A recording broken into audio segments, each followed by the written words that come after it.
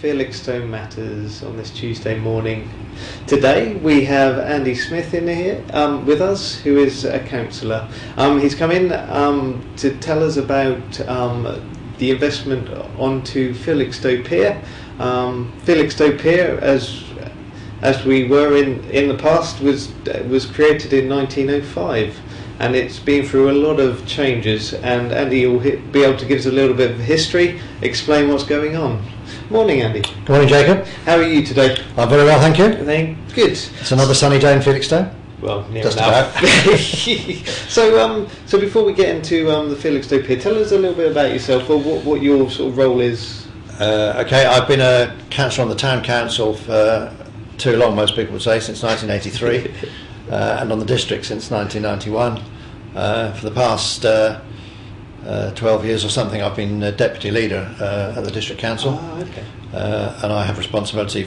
We run what we call the cabinet system now. Cabinet responsibility for planning, all the planning applications and all that stuff, and for coastal management right up the coast as far as Walberswick. Oh, right. So you're involved in most of the planning, or all the planning that goes on in Felixstowe? In Suffolk Coastal as a in whole. Suffolk Coastal, yes. And my family have Felixstowe roots going back to before 1900. Oh, really? So my grandfather was the town's printer for many years, from 1895 or thereabouts until well after the Second World War. Oh, really? Oh, yeah. Wow. So you mentioned about the planning. You've been involved in schemes already. So shared space, for example, you were involved in. Yes, we put the I was involved in a wide team on that. The county council, the district, the town, and others. There's been discussion for many years about pedestrianisation Hamilton Road, which raises a lot of heat on both sides. Yes. There was an experiment on that in 1988, I think it was, where it was Hamilton Road was closed to traffic for 6 months, and one or two businesses went out of business, and others came very, very close, and it was clear that it just wasn't working. It was killing the town. So that was very controversial at the time. We undid that and went back to having parking there. But there's always a lot of people who would like to get rid of cars, and delivery lorries and so on. It just isn't practical. I think you have to look at a town like Felixstowe, very different to the major centres like Colchester, Ipswich, Norwich. They have enough weight, if you like, enough to be a centre in their own right. Yes. Felixstowe is much more of a come and go, and so it really doesn't work. But there was a government scheme to promote something called shared space, where the idea is that you make it you cease to differentiate between road and path, cars and pedestrians. The idea is that everybody politely shares the road surface. And it works in remarkable places, not least, for example, Covent Garden in London, and various other places. And fortunately there was some government grant money available that the county council got hold of, and after a lot of discussion and talk, we did the scheme that we now have. And so that involved remodelling the centre of Hamilton Road, as everybody knows. Yes. All nice, fresh, and so on and so forth. Still allow cars to go through, but in a way where they effectively really can only go slowly. Yes, indeed. We were able, as part of that, to fulfil another long ambition, which was to cease to have the situation where the centre of your town, where's the centre of Felixstowe, the triangle, was some rather naff 1980s public toilets. Yes. They were due to be refurbished. We put that money together, and we were able to move the toilets over onto Crescent Road car park, and they're sort of very, very modern toilets with the very best disabled facilities and all that sort of thing, and then use the space for the canopy that went up to be an attraction in the centre of town. And I think it just works great. I just love it when the Sally Armour are in there playing a band, somebody's having some stalls or an exhibition or display of this, that and the other, or just selling some bits and pieces. It's a real social centre for the town. Nice focal point. And then as part of that also we were able to, another long ambition was to do something about traffic, or Bent Hill being the main road for traffic to and from the seafront. Oh yes, of course, that's changed completely. And years ago I chaired, well for a long time I chaired something called the Town Centre Management Group. One of the ideas that came out of that was at the top of Convalescent Hill which was very awkward, particularly if we were coming up, because the main road, the right-of-way was along the top. Yep. If you were coming up Convalescent Hill, you had to stop, and there was an awkward junction over to Tomlin Road. But nobody lives on Convalescent Hill, unlike South Hill and Bent Hill. Yes. Yeah. So it seemed to be the natural traffic route. So as part of the shared space, we remodelled that so that it's a smooth traffic run, Wolsey Gardens, yes, Convalescent Hill and down onto the seafront and the same in the other direction. And amongst other things, that helped out people in South Hill, which is very narrow and had a lot of traffic going up and down. The traffic engineers create a desire line for the motorists, so the easiest thing. So it was a good package, and Bent Hill, of course, was made much nicer. Yes. So and Undercliff Road West was traffic calmed along in front of the town hall past the War Memorial. So that again becomes an area which is much more amenable to being in rather than just driving through. So it's almost like we're creeping down to the seafront, and as the Evening Star has suggested, there is going to be some investment on the pier and the surrounding area. So before we get into that, the pier, what's the history of it? Well, a lot of people have a lot of misconceptions about the pier. The main one for many people being that the council should do something about it, or the council owns it. Well, no, the pier has never been owned by the council. It's never been part of our business in the direct sense. It was originally built between 1903 and opened in 1905 in the days in the Edwardian heyday of Felixstowe, when it was a very fashionable resort. And people used to come by steamer from London to visit Felixstowe. And of course the sea there is really quite shallow, and there was no way a steamer could berth anywhere near the beach. In fact, Felixstowe for many years was the third longest pier in the country. Southend was obviously the longest, everybody knows, but it was more than half a mile long. Half a mile, yes. And that was fine. But unlike many other seaside piers, the local one is Southwold and some of the big piers at Brighton and Scarborough and so on, it never had amusements and any way of making money on it. So once the steamer trade ceased, it became more of a liability than an asset, really. But it was kept going through the 30s. There used to be a tram trunk, trundled all the way out to the end in those days. But then in the war, with the invasion scare, it was bombed in two places very successfully by the RAF to avoid that. So after the war, obviously the further part was redundant entirely. That was demolished.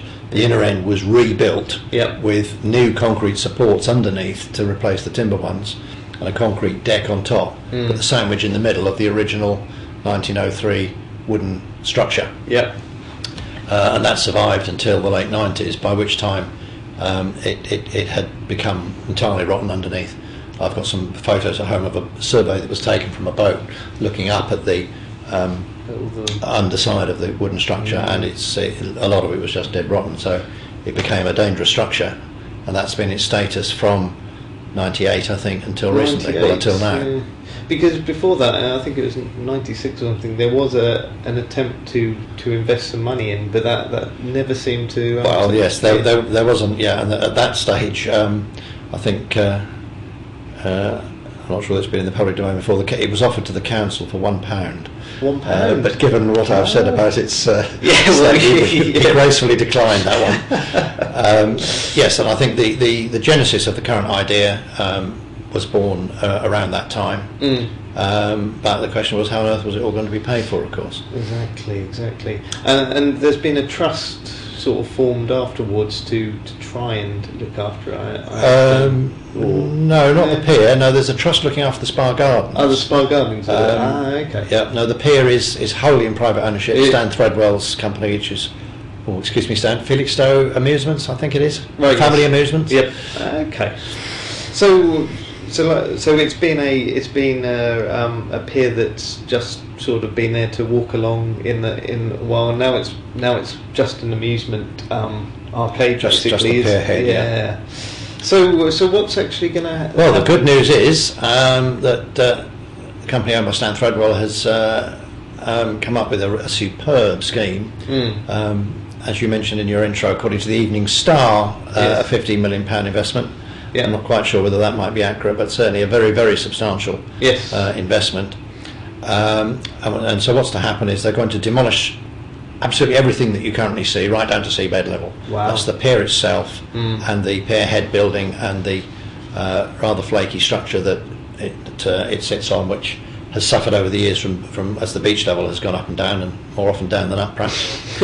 So that's going to be demolished, and they're going to build effectively a new pier head, but on the grand scale. Okay. It'll be more than twice as long out to sea as the current building. Yep. Not twice as long as the pier. Yeah.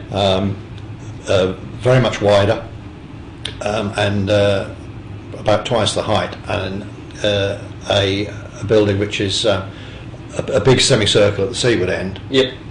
Around the outside there'll be a walkway, so you still get the pier experience, just not as far out.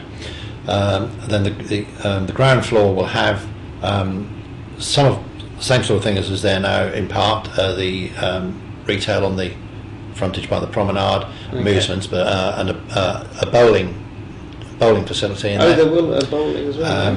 And then at the seaward end of that there'll be a cafe restaurant, obviously with an internal area with glazed doors that can be opened or closed according to whether it's July or January. That'd be nice. The other way around sometimes.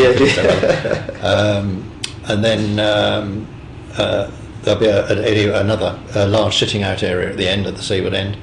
Then the next level up, at the seaward end, there'll be what they call a mezzanine floor, a floor that covers half the building or part of the building, which will be a function room, to be again with a bar and all that sort of thing. Oh, lovely. I think the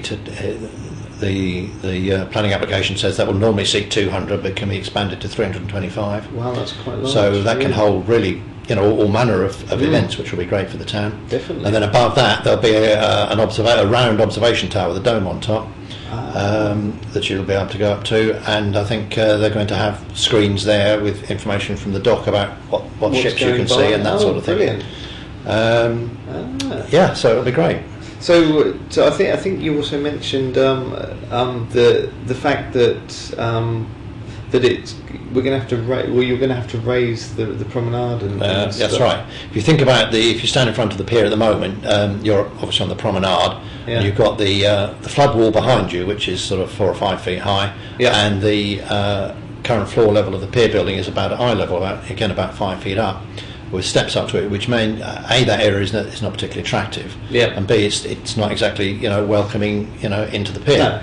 No. So what they're planning to do, which is quite imaginative and lateral thinking, I think, is to for that stretch in front of the new building to raise the level of the promenade to pretty much be exactly the same level as the flood wall is at the moment, which is almost identical to the level of the pier floor. So raise that level of the promenade. Obviously, then you need to be able to continue to walk along the promenade, so there'll be a ramp, sort of better, less steep than the disabled norm, up one side and down the other. Then there'll be steps the other side of what is the flood wall down into the leisure centre forecourt, big sort of wide semicircular feature steps. So there'll be a very natural and attractive